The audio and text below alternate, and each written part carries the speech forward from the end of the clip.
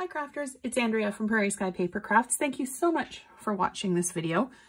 Today I'm going to show you a couple of different ways that you can use the Many Messages stamp set as well as the coordinating die.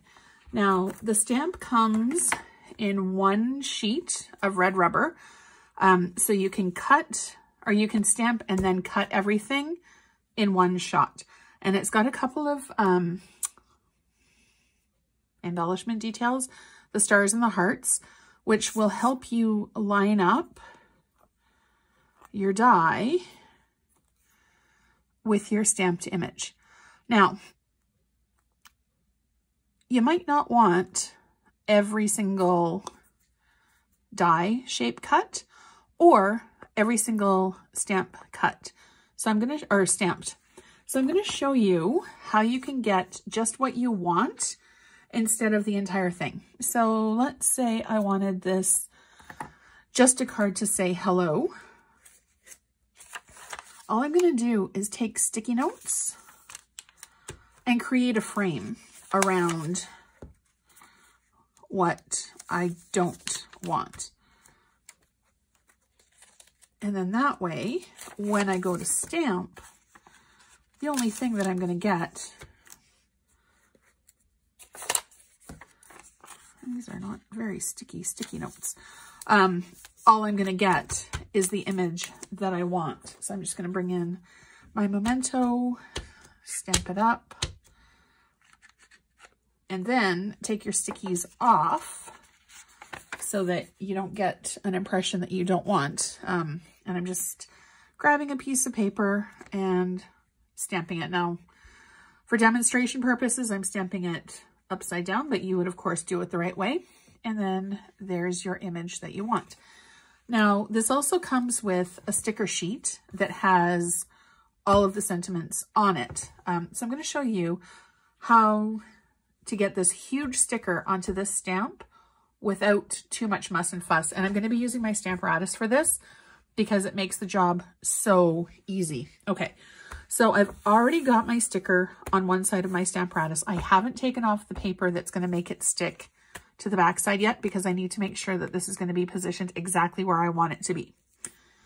What I'm going to do is take the bottom corner of my stamp to the bottom corner of my sticker, and I'm going to line it up on here first. Just make sure it's exactly where I want it to be. Okay, and then I'm going to put my hand here. Oops, it slid. Okay, oh, there we go. Okay, I'm going to put my hand here and I'm going to close the Stamparatus and drop my stamp into where I want it to be. Now, I'm going to gingerly put my finger here. It's going to be in position. Now, when I go to put my sticker on, I'm going to make sure that it's exactly where I need it to be. But I'm just going to peel off the backing paper.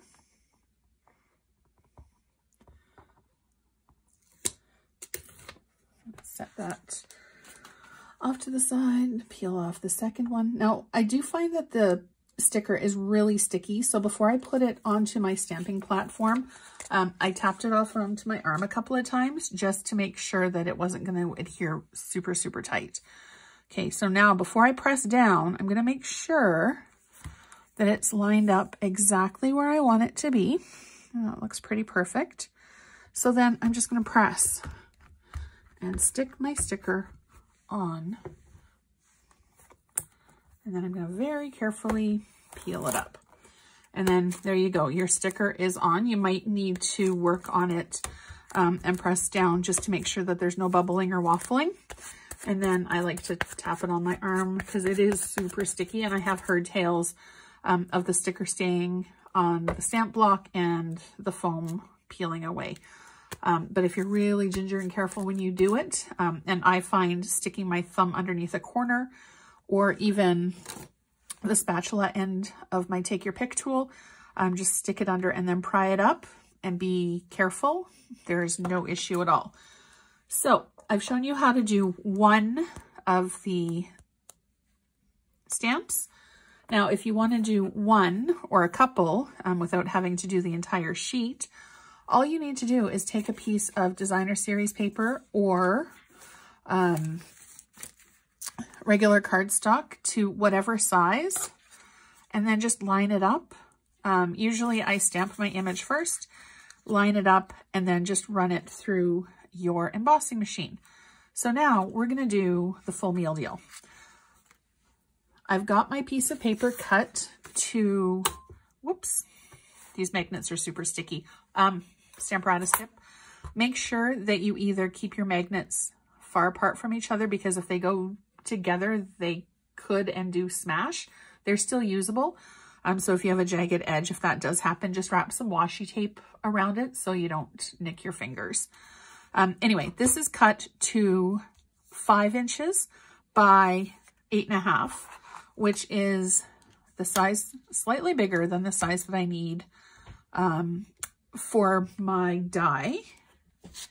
So that's going to give me room to put my magnet. And then I'm going to line up my stamp onto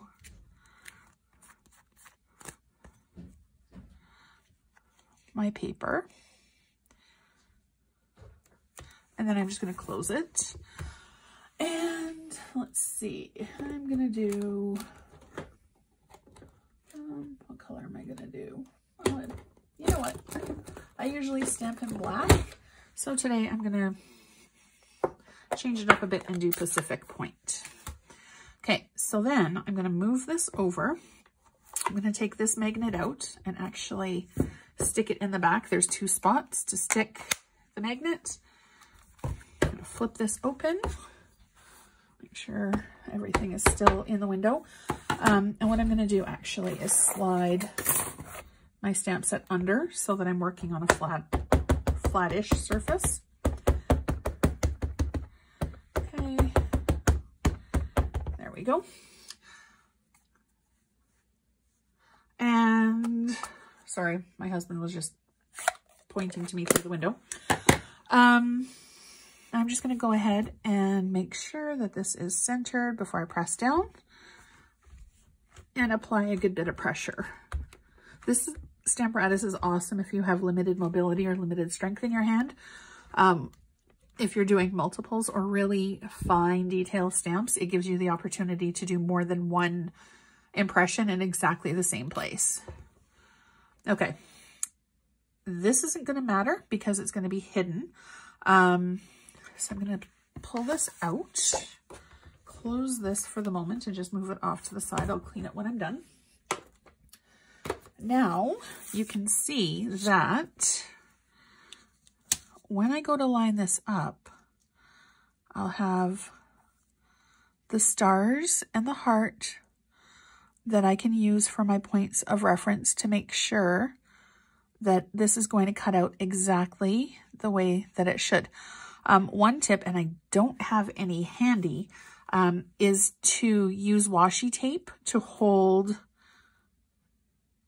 your die still when you run it through your embossing machine. You can also, I'm just reaching for some sticky notes here. If you have some sticky notes, you can also just place it, and it should provide just enough stick that when you have it lined up, it will keep it where you need it to be as you're placing it on the plate. So I'm just going to stick my sticky note down. And then for its first ever debut on a video that I'm doing, I'm going to bring in my embossing machine. This is brand new from Stampin' Up. It replaced the Big Shot, and it's actually really quite fabulous. So it will probably shake a little bit as I'm doing the cutting, but actually I'm going to do it this way because it's a little bit more even. So I'm just going to make sure that it's lined up exactly where it needs to be. So I'm lining up the hearts and the stars and making sure that the sentiments are where they should be as well. And then I'm going to, I prefer to go put the top on first and then work down. because I find personally that that's how it works better for me. So you're going to turn it the direction that you want it to move and make sure that there's nothing in the way that's going to stop it from laying flat or going. Okay. Oops. All right. Hand strength is an issue today. Don't worry about the pops and cracks as it goes. That's just one of the signs that it's working. It is perfectly normal. The first time I heard pops and cracks, I had a bit of a panic attack as well. Okay, so normally when I do this, I'm standing up. So hand strength isn't an issue for me.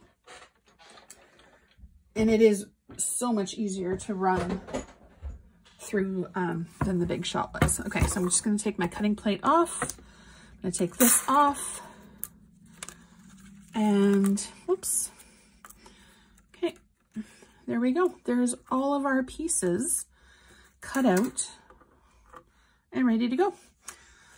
So there is a little bit of blue on the happy anniversary. That was a little bit of overzealous stamping on my part, but I can fix that quite simply by doing exactly the same thing on the other side and just adding a little bit of ink directly from my ink pad to make it look like it was purposeful.